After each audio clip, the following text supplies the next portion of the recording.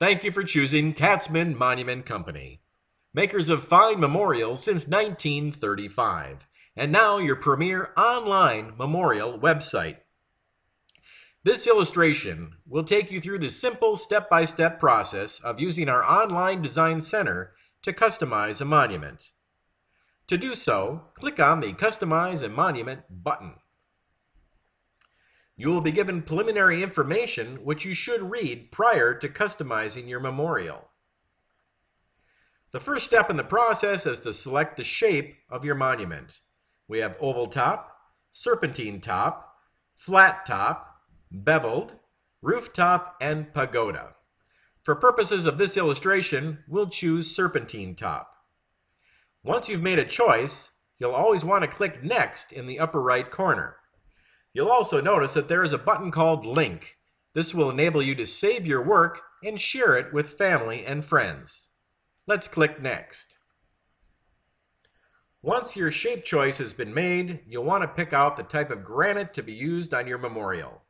Our granites come either polished or in a steeled or matte finish. For purposes of this illustration, we'll choose Morning Rose Polished. After you've made your granite choice, you can see a larger swatch of it to the left. Let's click Next. Once you've selected your granite, we'll want to know whether we're designing a monument for one person, a single, or for two, a companion monument. We'll choose Single and click Next. Once we've done that, we need to choose the size of our memorial. Every monument is made up of an upper portion, or the die, and a lower portion called the base.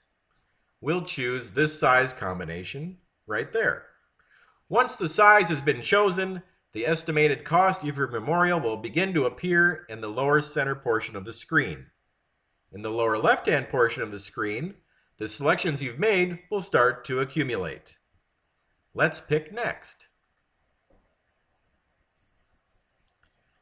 Once we've done those choices, we'll now need to pick the finish of the edge and top sides of the monument.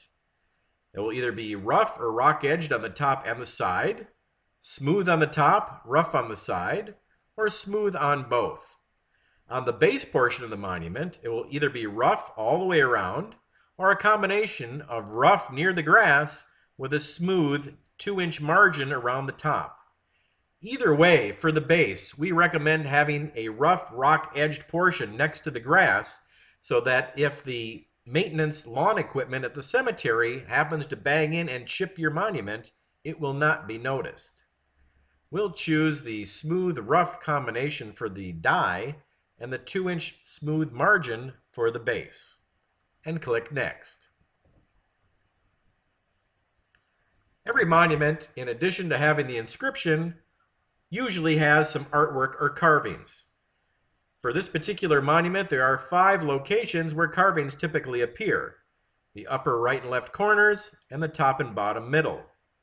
Once we click on an area, the available artworks show up. For this particular area, we'll choose some flowers. For the corresponding right, we'll choose the mirrored image of that. If you do not want a carving to appear, just click No Carving. If you have something custom, you can click on that and you can email it to us, and we will have our art department make it for you. For the lower portion, we'll click another selection of flowers, and then we'll click Next. Once the carvings have been chosen, we'll want the basic information for the inscription. First off, there are 3 choices of fonts: Script, Latin Modern Roman, and Vermarco. We'll choose Latin Modern Roman. We'll want the decedent's name,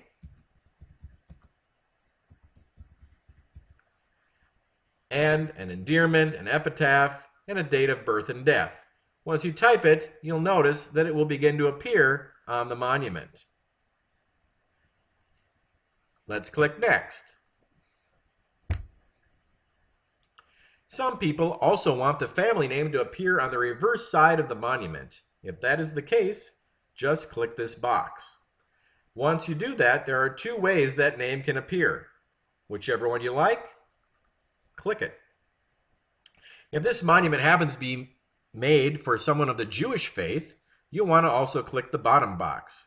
If that is the case, on the next page, we will require some additional information for the Hebrew inscription, which will appear on the monument. Please fill out all the information and click Next. Some people also would like some vases to appear on the monument. They can either be on the left, the right, or both, or none. They are either metal or granite. If you choose granite, it will be made out of the type of granite of your monument. For this illustration, we'll choose a vase for both sides and granite, and we'll click Next. That brings us to the conclusion of our online design process. In order to move forward, we ask that you read the cemetery rules and regulations. That is very important, as all cemeteries have their own rules and regulations. Please read it and check the box. We will then require a 50% down payment on your memorial. The total estimated cost appears at the bottom. The 50% portion due now appears right above that. Check that you understand that. If you would like an interactive memorial, you can check on that. An interactive memorial, if you're not familiar with that, is a QR code which is similar to a barcode which would be adhered to the monument. That can be then scanned with a smartphone or similar device, which will take you to a web page where you'll be able to enter in photos and information and videos and all kinds of other information on your loved one. You can click on the interactive memorial link to get more information.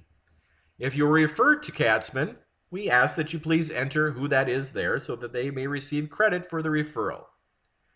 Once you've completed these steps, click on the Buy Now. You will then be directed to a checkout page where we can collect payment information. Thank you again for choosing Katzman Monument Company. If you have any other questions and need to reach us, you may call us toll-free at 866-862-4660. Again, thank you for using Katzman Monument Company.